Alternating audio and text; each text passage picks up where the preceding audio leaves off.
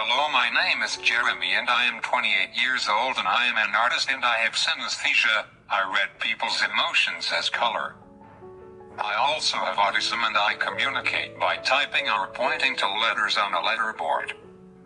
4 years ago, after I graduated from high school, attended some community college classes, and co-authored a book, My Full Life with Autism, I began to tell my mom and support staff that I was painting portraits in my dreams.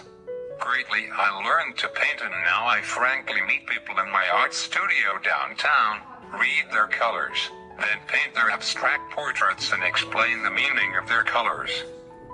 I've had a few art shows and I am working towards earning a living from my paintings.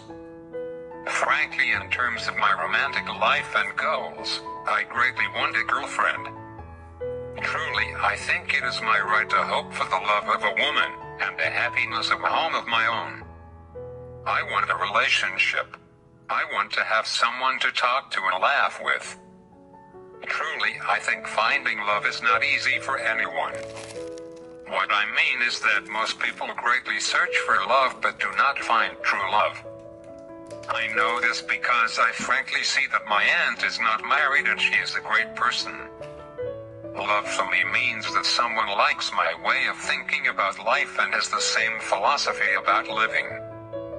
Love is not a prisoner, but it makes you realize that you care about this person more than anyone else. I have painted many of my dreams of having a girlfriend and true love, including my search for true love.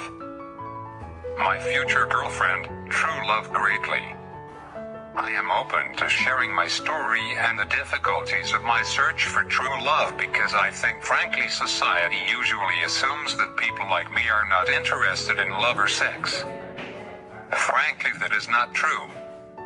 Like my kind mom says, I need patience and real advice from a knowledgeable person. When you need a piece of technology to communicate and a support person, it is not easy to find a girlfriend.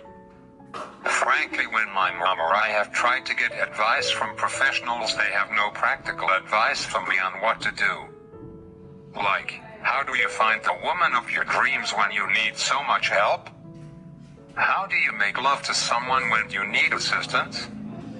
Frankly, people like me need more professionals who can help us in these areas, and not just in learning social skills or how to find a job.